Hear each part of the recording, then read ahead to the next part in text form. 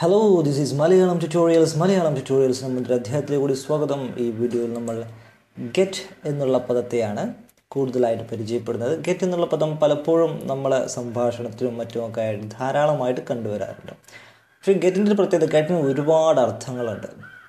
പല അർത്ഥങ്ങളിൽ ഗെറ്റ് ഉപയോഗിക്കും. നമുക്ക് പലപ്പോഴും ഗെറ്റ് എന്ന് പറയുമ്പോൾ കിട്ടുക അല്ലേ, ആ ഒരു അർത്ഥത്തിലാണ് നമ്മൾ മനസ്സിലാക്കിയുള്ളത്. ഗെറ്റിന് പല അർത്ഥങ്ങളുണ്ട്. ആ അർത്ഥങ്ങളൊക്കെ നമുക്കൊന്ന് പരിചയപ്പെടാം. ഓക്കെ, ഒരർത്ഥം റിസീവ് എന്നാണ്. എന്തോ ഒരു കാര്യം സ്വീകരിക്കുക, കിട്ടുക എന്നുള്ള അർത്ഥം തന്നെ പൊതുവായിട്ട് നമുക്ക് അറിയുന്ന ഒരർത്ഥം. I didn't get your message, are you sure U send it? നിൻ്റെ മെസ്സേജ് എനിക്ക് കിട്ടിയില്ല. Are you sure U send it? നീ അത് അയച്ചു എന്നുള്ള കാര്യം ഉറപ്പാണോ? ഓക്കെ, അപ്പോൾ അവിടെ ഗെറ്റിൻ്റെ അർത്ഥം റിസീവ്, സ്വീകരിക്കുക, കിട്ടുക എന്നുള്ളതാണ്. She got many presents on her birthday. അവളുടെ ബർത്ത്ഡേക്ക് അവൾക്ക് ഒരുപാട് പ്രസൻസ് കിട്ടി. Okay, I got my passport last month. കഴിഞ്ഞ മാസം എനിക്ക് എൻ്റെ പാസ്പോർട്ട് കിട്ടി. She got Har driving licence. അവൾക്ക് അവളുടെ ഡ്രൈവിംഗ് ലൈസൻസ് കിട്ടി. അപ്പോൾ അവിടെയൊക്കെ നമ്മൾ ഗെറ്റ് അല്ലെങ്കിൽ ഗോട്ട് എന്നൊക്കെ പറയുമ്പോൾ അതിനർത്ഥം സ്വീകരിക്കുക, കിട്ടുക എന്നുള്ളതാണ്. മറ്റൊരർത്ഥം ബിക്കം എന്നുള്ളതാണ്. എന്തോ ഒന്ന് ആയിത്തീരുക എന്നുള്ളതാണ് അർത്ഥത്തിൽ നമുക്ക് ഗെറ്റ് ഉപയോഗിക്കാം. John left, she got tired of waiting. John പോയി, she got tired of waiting. കാത്തിരുന്ന് അവൾ ടയേർഡായി, ക്ഷീണിച്ചു. അപ്പോൾ ഷീ ബിക്കെയിം ടയേർഡ്, അവൾ ക്ഷീണിതയായി എന്നുള്ളതാണ് അവിടെ അർത്ഥം. ഇപ്പോൾ ഗോട്ട് എന്നുള്ളതിന് അവിടെ അർത്ഥം എന്താണ്? ബിക്കെയിം എന്നാണ്. അങ്ങനെ ആയി മാറുക, ടയേർഡായി മാറുക എന്നുള്ളതാണ്. ആണ് ക്ഷീണം കിട്ടി എന്നല്ല, ക്ഷീണം സ്വീകരിച്ചു എന്നുമല്ല, ക്ഷീണം. അപ്പോൾ അവിടെ she got tired of waiting എന്ന് പറയുമ്പോൾ നമ്മൾ ഗെറ്റ് ഗോട്ട് എന്നുള്ളതിന് അർത്ഥം ആ കോണ്ടാക്ട്സിൽ നിന്ന് പെട്ടെന്ന് നമുക്ക് ഗ്രാസ്പ് ചെയ്തെടുക്കാൻ പറ്റും. ക്ഷീണിച്ച് അങ്ങനെ ആയിപ്പോയി എന്നുള്ളതാണ് അതിൻ്റെ അർത്ഥം. Okay, what happened, why did you get angry? എന്താ സംഭവിച്ചത്? വാട്ട് ഹാപ്പൻഡ്, എന്ത് പറ്റി? Why did you get angry? നീ എന്തിനാണ് ദേഷ്യപ്പെടുന്നത്? അപ്പോൾ why did you become angry? നീ എന്തിനാണ് ദേഷ്യമുള്ളവനായി മാറുന്നത്? ബിക്കം ആംഗ്രി, ആംഗ്രി ആവുന്നത് എന്നുള്ളതാണ്. അപ്പോൾ ഗെറ്റ് ആംഗ്രി എന്ന് പറഞ്ഞു കഴിഞ്ഞാൽ ഇവിടെ ബിക്കം എന്നാണ് അർത്ഥം. She got engaged. അപ്പോൾ അവിടെ എൻഗേജ്ഡ് ആയി. അപ്പോൾ എൻഗേജ്ഡ് കിട്ടി എന്നല്ല, എൻഗേജ്ഡ് ആയി. She became engaged. ഗോട്ട് എന്നുള്ളത് ബിക്കെയിം എന്നുള്ള അർത്ഥം. ഐ എം ഗെറ്റിംഗ് ഓൾഡ്, ഞാൻ വയസ്സായിക്കൊണ്ടിരിക്കുകയാണ്. I am becoming old. അപ്പോൾ ഗെറ്റിന് ബിക്കം എന്നുള്ളൊരു അർത്ഥമുണ്ട്. മറ്റൊരർത്ഥമാണ് അണ്ടർസ്റ്റാൻഡ്, മനസ്സിലാക്കുക എന്നൊക്കെ നമ്മൾ പറയും. Do you get it? Do you get it എന്ന് പറഞ്ഞാൽ ഡു യു അണ്ടർസ്റ്റാൻഡ് ഇറ്റ്? നിനക്കത് മനസ്സിലായോ? നിനക്ക് ഞാൻ പറഞ്ഞത് തിരിയുന്നുണ്ടോ, മനസ്സിലാകുന്നുണ്ടോ എന്നാണ് ചോദിക്കുന്നത്. ഓക്കെ, അപ്പോൾ do you get it? I don't get it, എനിക്കത് മനസ്സിലാകുന്നില്ല. Why do we have to B the 2 hours early? നമ്മളെന്തിനാ 2 മണിക്കൂർ നേരത്തെ തന്നെ അവിടെ പോകേണ്ട കാര്യം എന്താണ്? എനിക്കത് മനസ്സിലാകുന്നില്ല. ഐ ഡോണ്ട് ഗെറ്റ് ഇറ്റ്, എനിക്കത് മനസ്സിലാകുന്നില്ല. അപ്പോൾ ഗെറ്റ് എന്നുള്ളതിന് അണ്ടർസ്റ്റാൻഡ് എന്നുള്ളൊരു അർത്ഥം കൂടെയാണ്. ഇത് നമ്മൾ കുറച്ചുകൂടെ സംഭാഷണമാകുമ്പോൾ കുറച്ചുകൂടെ ചുരുക്കിയിട്ട് നമ്മൾ പറയും ഗെറ്റ് ഇറ്റ് എന്ന് പറയും. ഡു യു ഗെറ്റ് ഇറ്റ് എന്നുള്ളത് ഗെറ്റ് ഇറ്റ് ക്വസ്റ്റ്യൻ മാർക്ക്, കിട്ടിയോ, മനസ്സിലായോ എന്നുള്ളതാണ്. ഗെറ്റ് ഇറ്റ് എന്നുള്ളതിന് ഇവിടെ മനസ്സിലായോ എന്നാണ് നമ്മൾ സംഭാഷണത്തിൽ പൊതുവെ ഉപയോഗിക്കാറുള്ളത്. അപ്പോൾ നമ്മൾ അത് കിട്ടി, എനിക്ക് മനസ്സിലായി, അല്ലെങ്കിൽ എനിക്ക് തിരിഞ്ഞിട്ടുണ്ട് എന്നുള്ളത് നമ്മളങ്ങനെ പറയും Ghat it. Okay, Ghat it, എനിക്ക് മനസ്സിലായി. ഐ ഹാവ് ഗോട്ട് ഇറ്റ് എന്നാണ് അതിൻ്റെ ഫുൾ ഫോം. ഓക്കെ, അത് നമ്മൾ ചുരുക്കിയിട്ടാണ് ഗോട്ട് ഇറ്റ് എന്ന് പറയുന്നത്. ഇനി അടുത്തത് റെസ്പോണ്ട് ടു അല്ലെങ്കിൽ ആൻസർ. എന്തോ ഒന്നിന് ഉത്തരം കൊടുക്കുക അല്ലെങ്കിൽ അതിനോട് പ്രതികരിക്കുക എന്നുള്ള അർത്ഥത്തിൽ നമുക്ക് ഗെറ്റ് ഉപയോഗിക്കാം.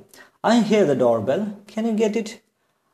ബെല്ലടിക്കുന്നത് ഞാൻ കേൾക്കുന്നുണ്ട്. I here the door bell, can you get it എന്ന് പറഞ്ഞു കഴിഞ്ഞാൽ നീ പോയിട്ട് അവിടെ ഒന്ന് ആൻസർ ചെയ്യൂ, അഥവാ പോയി ഡോറ് തുറന്നു കൊടുക്കൂ, അവിടെ പോയിട്ട് അതിനോട് പ്രതികരിക്കൂ എന്നാണ്. Can you get it, can you respond to it? അതിനോട് പ്രതികരിക്കാനാവുമോ? അല്ലെങ്കിൽ ക്യാൻ യു ആൻസർ ഇറ്റ്?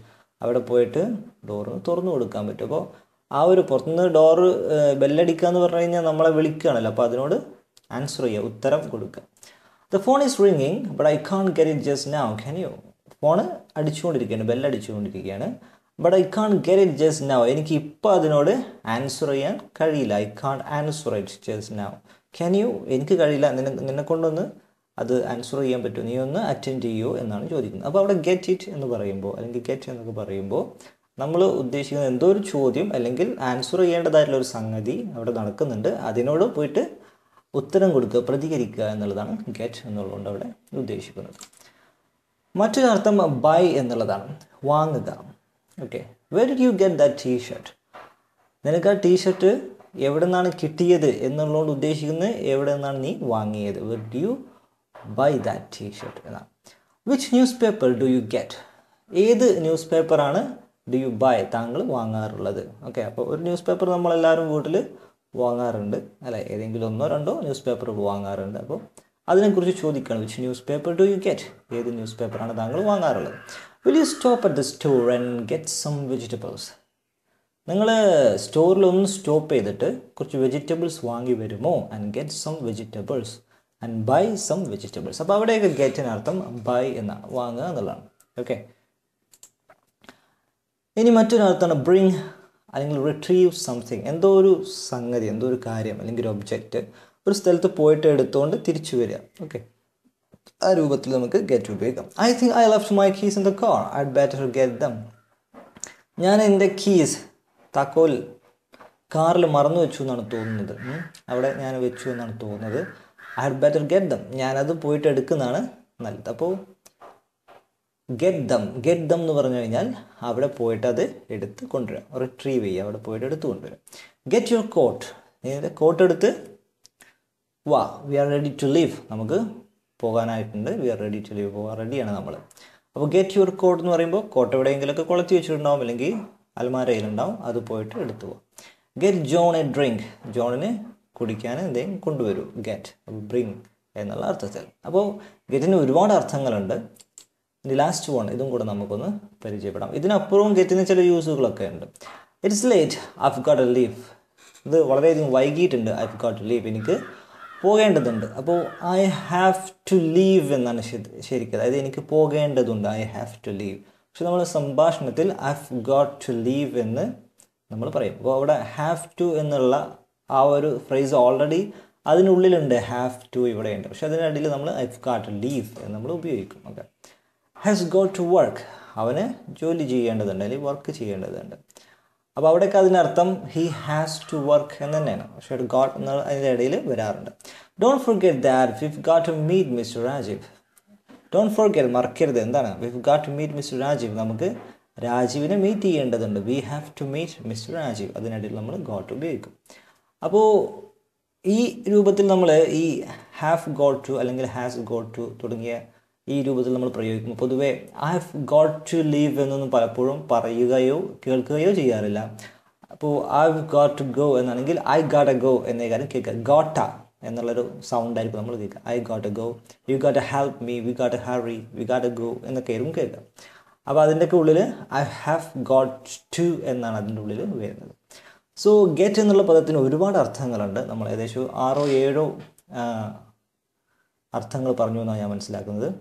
ഇതിനപ്പുറത്തും ഗെറ്റിന് ഒരുപാട് യൂസുകളാണ്, അഥവാ ഒരുപാട് ഫ്രേസുകളായിട്ട് നമ്മൾ ഉപയോഗിക്കുന്നുണ്ട്. അപ്പോൾ get back, get over, get on, get out, get in, get on, get of തുടങ്ങി ഒരുപാട് ഫ്രേസുകൾ നമ്മൾ ഗെറ്റ് ഉപയോഗിച്ച് idioms ഒക്കെ നമ്മൾ ഉപയോഗിക്കാറുണ്ട്. പക്ഷേ അതൊക്കെ ഒരു വലിയ ലിസ്റ്റാണ്, അത് നമുക്കിതിൽ പറയാൻ കഴിയില്ല.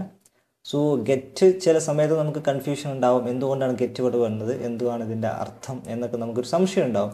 ആ സംശയം ദൂരീകരിക്കാൻ മാത്രമാണ് ഈ വീഡിയോ ഞാൻ ചെയ്തത്. So that's all in this video. I hope you got something useful. അടുത്ത വീഡിയോയിൽ കാണാം. കൂടുതൽ English ട്യൂട്ടോറിയലുകൾക്കായി Malayalam tutorials channel subscribe ചെയ്യാൻ മറക്കണ്ട. അടുത്ത വീഡിയോയിൽ കാണണം. Good bye.